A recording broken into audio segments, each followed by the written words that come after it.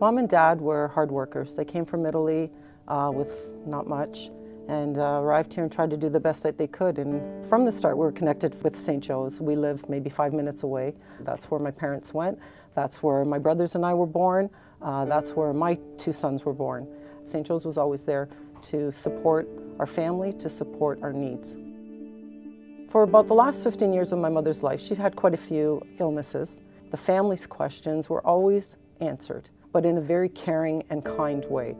We have a very unique ICU where once those family members set foot in the ICU waiting room, they actually become part of our family. We just really try hard to anticipate what people need and just be there for them and support them through what the next few days hold for them.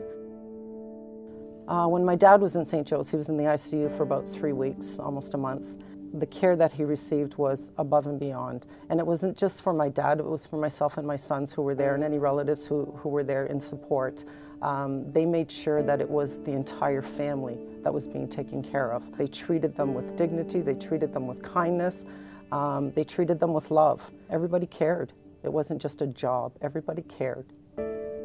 And what our ICU has really excelled at is to bring that patient and family focus to the forefront and to know people rather than which bed they are and which disease they came with, but to know them as a human being. We had the comfort of knowing that they would be taken care of, and they recognized in the last about 15 years of their lives that they needed this health care and that St. Joe's was giving them what they needed. My parents wanted to make sure that not just our family, but that people in the future after they left would still be able to access St. Joe's Hospital. They had a trusted lawyer and they made sure that they did it legally so that there was no misinterpretation of what would happen. So they knew for sure that St. Joe's would be getting this money.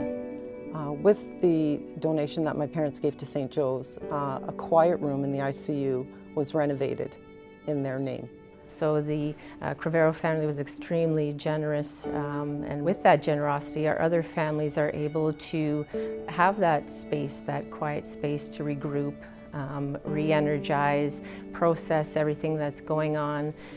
This room I used while I was there with my father. My father was in the hospital for a month in intensive care.